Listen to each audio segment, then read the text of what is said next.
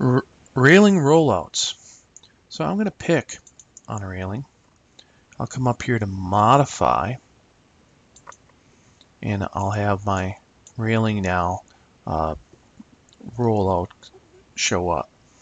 And you can see here that first thing is pick the railing path. If I draw a line with the spline command, I can turn that spline line into the railing path.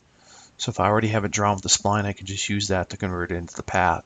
The segments are, if we're using this railing path from a spline, I can set how many segments I want. So the more segments I have, the more intricate I can get.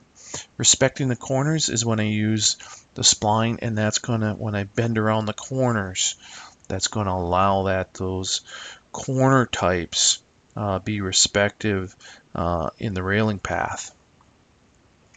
Now in their top rail, I'm over here. So in my top rail, I have a square. I can choose that to be a round. You can see now my top railing is a round. I could actually say it's none, and now I don't have a top rail.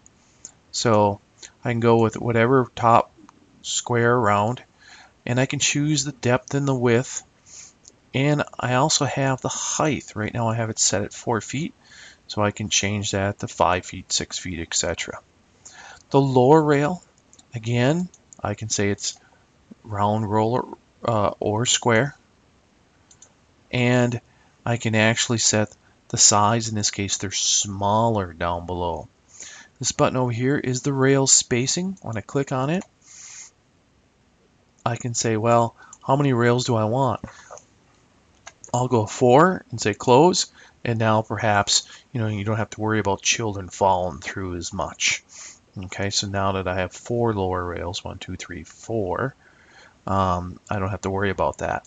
So I can come in and say, well, that's a little bit more cost, and I can say I can go with 3 and I can get by.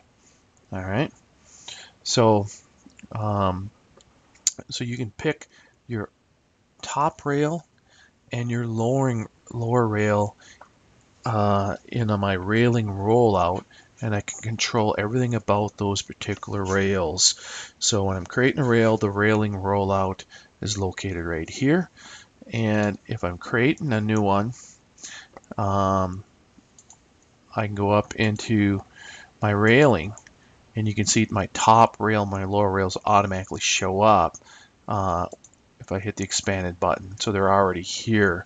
So when I create a new rail, it's already set up. My top rail and lower rails are already showing at this point. My post and fencing do not, but I can hit the plus signs to see those. So my railing rollout is already there. If I want to modify one existing one, I pick on it and I go up here to modify, and then my rails will show up as well.